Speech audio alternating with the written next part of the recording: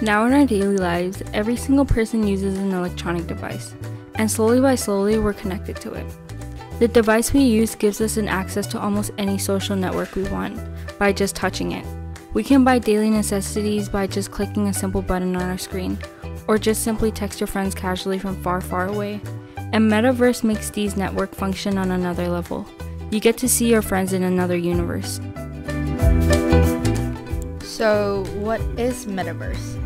Metaverse is a concept of a 3D virtual reality world which focuses on social connections like work, meetings, and games. However, it isn't fully developed yet. Platforms like Roblox, Sandbox, and Epic Games are famous examples for containing metaverse-like elements. These video games currently provide the closest metaverse-like experiences. Developers have pushed the boundaries of what a metaverse game is like through hosting in-game events such as Fortnite concerts and creating virtual economies, making cryptocurrencies the perfect fit for metaverse. Where did the word metaverse came from? The origin of the word meta came from ancient Greek meaning next or beyond, and the word verse is short form for the word universe. What's the origin of metaverse?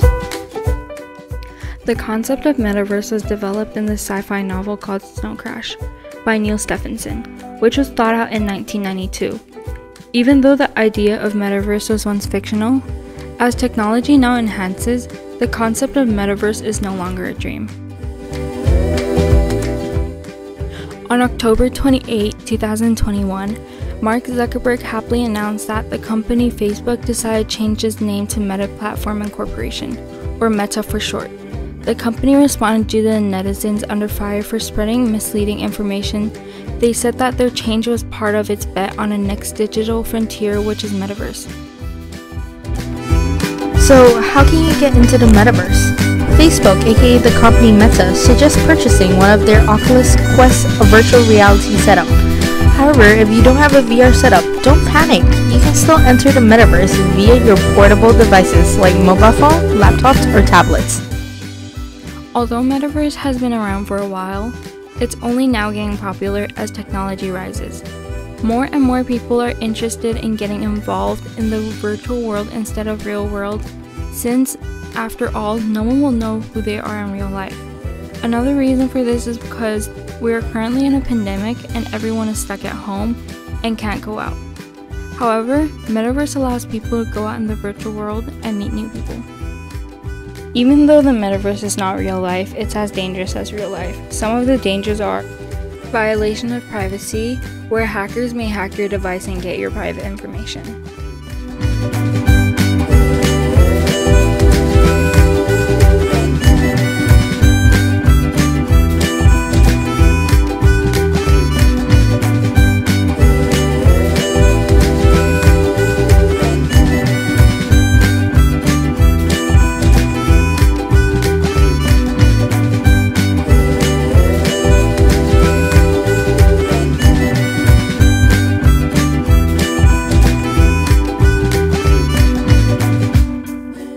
Circulation of misinformation and conspiracy theories, where people spread false data or knowledge on the internet. Also, cryptocurrency scams, where people scam you for money online.